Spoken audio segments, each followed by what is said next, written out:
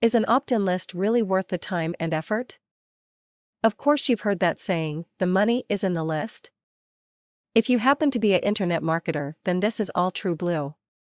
Big bucks are being made online daily by a great deal of persons, from huge businesses to your neighbor who runs a couple of websites and brags about how a lot of extra cash he is pulling in.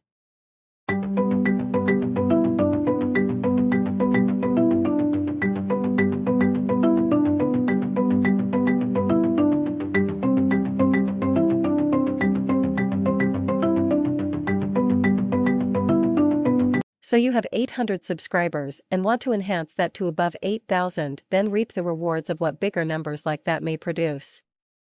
Wealth like this could be produced in a matter of days, because a lot of launches expire in a particular time frame, so it is a better get it now, before it is gone sort of factor, proving that the money genuinely is inside the list. A number of methods could be done to build up your opt-in rate, such as squeeze pages, plugins for WordPress, etc.